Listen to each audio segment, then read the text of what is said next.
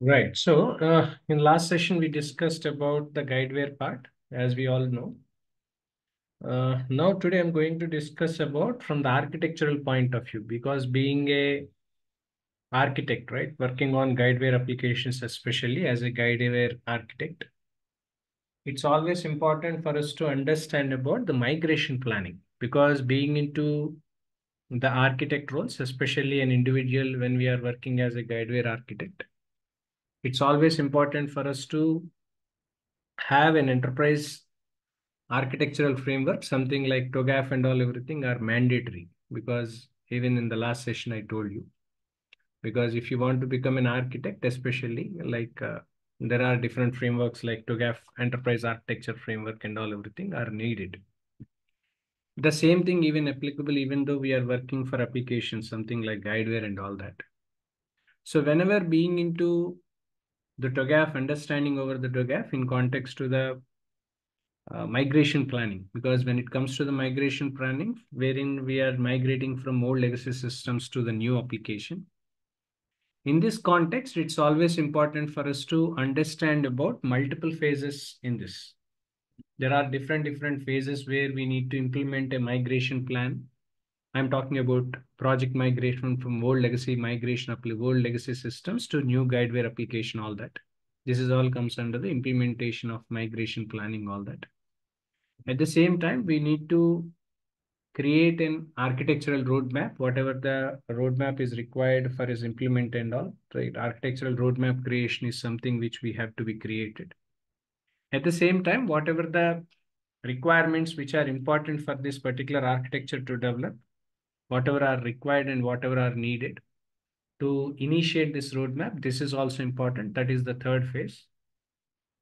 Next, we need to understand about architectural definition document. Means what are all the different definitions do we have, right? Architectural definition document is important. And what kind of implementation governance model is required. So when we are implementing insurance applications, guideware insurance applications is all needed. Finally, of course, architectural building blocks and all repositories will be maintained. That is different. Now, today I'm going to discuss about the migration planning, right? So what are the steps you require to follow when you are moving from old mainframe application? Let's say an insurance company is using old legacy application, right? So for policy management, billing claims and all. Now they are moving from old legacy applications to the new Guideware application. And do remember, Guideware is an application which was already built. According to the business rules and government mandates, we have to make some changes out of it. In this regard, it's always important for us to understand the migration process. So whenever we try to understand about the migration process, this is where generally the first step where we have to implement a migration planning. Because migration planning, wherein we need to understand the existing database or the data, right? So which I'm talking about the policy data, right? So policy records of the customers. All these things can be identified, has to be identified in the old legacy systems. Now, when you want to move into the new application, whenever you want to identify and develop a migration planning process for implementation perspective, it's always important for us to know about what kind of file formats you want to use it, because normally different file formats, something like XML, JSON, right? So different file formats are we using nowadays. So that we need to create an implementation migration plan report is what something which we have to be performed in the beginning. This is the first thing you have to do it. Next, once we have identified the migration planning process, implementation of the migration planning process and all that, so we need to create an architectural roadmap, whatever the implementation of the solution you want to develop for a particular application when we are going for configurations or migrations, all that. It's always important for us to create an architectural roadmap. So when you are going to create any architectural roadmap, it's always important for us to understand the kind of factors, because this is where generally gap analysis comes into picture.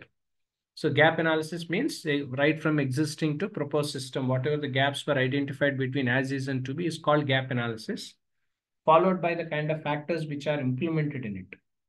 What are those factors can be functional factors, it can be regulatory factors, it can be technical factors, it can be an operational factors, or it can be regulate policy related factors and all, right? So those are all will be there. So that roadmap, when we are creating an architectural roadmap, when we are migrating from old legacy systems to the new Guidewire application, it's always important for us to understand about what are the factors which are implemented and how to consolidate the gaps is the first step you have to follow. Next, once we have identified the factors of consolidation, the gaps and all everything, we must able in a position to understand about the work breakdown structure. Because when we are endorsing the responsibilities to the team to perform these things well in advance, it's always important for us to create a work breakdown structure about the kind of roles and responsibilities, rules and regulations. Everything comes under this category, right? So that we will be knowing about the work breakdown structure, how to create the work and how to break the works, etc., is what something which we have to be performed in this regard. So once we are confirming the work breakdown structure, the next is about confirming the transition for architectural definition, because how to transit from old legacy systems to the new application. The transition of architecture is what something which we have to be decided in this regard. Next, we need to determine the dependencies among the work packages. Means what are the different dependencies do we have? Because dependency can be a technical dependency or it can be a regulatory dependencies and all, right? So all these things are comes under the architectural roadmap. Being an architect, Guidewire architect, one has to be known with. Next, once the architectural roadmap, the next is about the requirement specification. Normally, these requirement specifications and whatever the requirements are we talking about, right? So these requirement specification, these will be taken care of from the business analyst. Normally, these requirements will be given by the BA, because when we are going for migration of the projects, what kind of requirements to be added, what kind of requirements to be initiated so far, those requirements will be given by architects. So architectural requirement specification comes under the third level, means whatever the requirements customer is giving. So the architectural requirement specification will be taken care of by the architect here. This is what something will be done over here. So once the requirements were taken and all, next we need to identify the architectural definition document. Normal architectural definition document, my advice to you, it's always important for us to learn. Being a Guidewire architect, it's important for us to learn about architectural definition document by us in person. Because either it can be starting with from high level designs or low level designs. At the same time, in the low level designs, whatever the kind of programs are you going to write? If there is any kind of discrepancies or mistakes were identified, what are the different design patterns to be used? All these things are comes under the architectural definition document, which has to be created in here. So my advice to you, of course, in the coming sessions, I'm going to discuss with you, right, how the architectural definition documents and all everything will be created. So this architectural definition document is all something being an architect, if you are learning, will be more advantageous, because knowing about high level designs and low level designs, by understanding the non-functional requirements, which was identified and created by the business analyst, that's what something we have to do. So there is a clear connect between BA to architect roles, because whatever the non-functional requirements identified by the BA, that's where generally we implemented by a architect when they are providing any solution architecture for the project, right? So architectural definition document is what something which we have to create. Next, we need to identify and implement the governance model or governance structure, because governance structure majorly lies upon the policies, procedures, standards, whatever are required for us to follow. This is all comes under the implementation of the governance model. What are the governance structure we have? Governance policies, procedures, right? So all these things are comes under the governance model over here. So once we have identified the governance model, we need to identify and create architectural building blocks, because these building blocks may be varied from one application to another application. It depends on the requirements, what we have taken and all, whatever the building blocks to be identified, everything will be taken into consideration after the governance model and all. Next, we have to store the data. Either it can be policy data or billing or claims data, which has to be stored at some repository. For that, it's always important for us to create some architectural repository. So if you want to create architectural repository, or if you want to store any kind of coding and all everything, generally GitHub is also important, because GitHub is a code repository system where whatever the piece of code written by the projects, right? So either by the developer whatever the code was written by the developers and all, everything will be stored in this. This is where generally architectural repository comes into picture. So managing the repositories and connecting the repositories is what something being an architect one has to be known with. Next, we need to identify the kind of business user contacts, right? So because whatever the contracts which we are initiating with the business users nothing but I'm talking about application users, whoever using the Guidewire application. So we need to understand about architectural contract with the business users and all.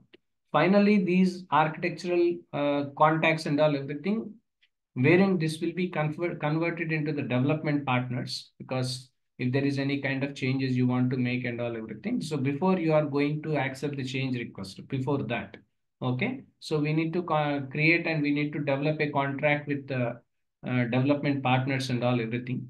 So once it is done, the next is about if there is any kind of, this is optional, I can say, because if there is any kind of change request initiation was made by us, or if you are developing anything, right? So if you want to make any kind of changes and all everything in this regard, so this change request initiation will be taken, which is optional, depends on the requirement to requirement. This is all something different from one to another. So these are the different stages are there whenever we are working on migration planning. Being an architect, we have to implement whenever we are working on Guideware architect role. Okay, this is something essentially useful for that reason, and understanding about enterprise architecture and understanding having a detailed understanding over TOGAF framework is one of the key responsibility. So after, of course, when it comes to the TOGAF framework and all, there are different architectural development methods are there. Migration planning is one kind of, but before that, architectural vision is there, right? So architecture process is there, right? So there are different stages are there. That's what we call it as TOGAF ADM principles are, that I'm going to discuss the principles one by one in tomorrow's session. Okay.